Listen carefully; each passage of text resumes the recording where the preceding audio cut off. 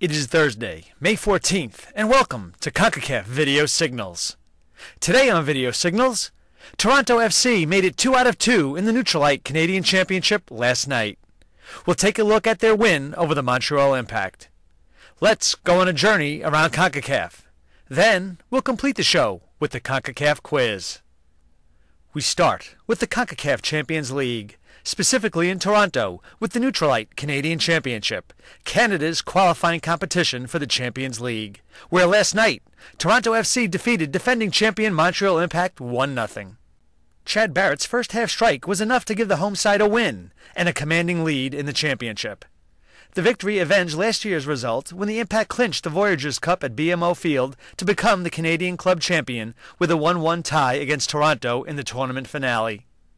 Montreal midfielder David Testo was ejected in the 71st minute, an action that reduced the Impact to 10 men and diminished any realistic hope of them getting a result. The victory solidified Toronto's position atop the three-team table with 6 points from 2 games. Both Montreal and the Vancouver Whitecaps have no points after 1 match each. The Impact will look to get back into the picture when it returns home to host the Vancouver Whitecaps in the tournament's 3rd game on May 20th. The winner of the 6-match tournament will be Canada's lone entry into the 2009-2010 CONCACAF Champions League.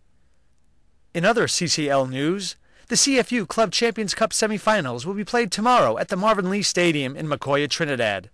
In the opener, Tempete FC of Haiti will face the Puerto Rico Islanders, while the other matchup will be between the 2 Trinidad and Tobago representatives, San Juan Giblota and W Connection. The final and the 3rd place playoff are also set for the Marvin Lee Stadium on Sunday. The semifinal winners and the 3rd place match winner will advance to the 2009-2010 CONCACAF Champions League as the Caribbean representatives. Now let's see what's happening around the Confederation. In a friendly international last night, visiting Costa Rica played Venezuela to a 1-1 tie in San Cristobal, Venezuela. Jose Manuel Velasquez put the home side ahead in the 25th minute. Warren Granados equalized for the Ticos only 4 minutes later. Costa Rica, playing its first friendly of the year, did not use many of its regulars and gave time to under-20 stars Marco Urena and Josue Martinez. The Ticos are preparing for a home World Cup qualifying top-of-the-table clash against the USA on June 3rd in San Jose. And that completes our brief trip around the Confederation. Now it is time for today's CONCACAF quiz. Yesterday we asked, with Atlante winning the CONCACAF Champions League, 4 teams from Mexico have now qualified for at least one FIFA Club World Cup. Were you able to name those teams?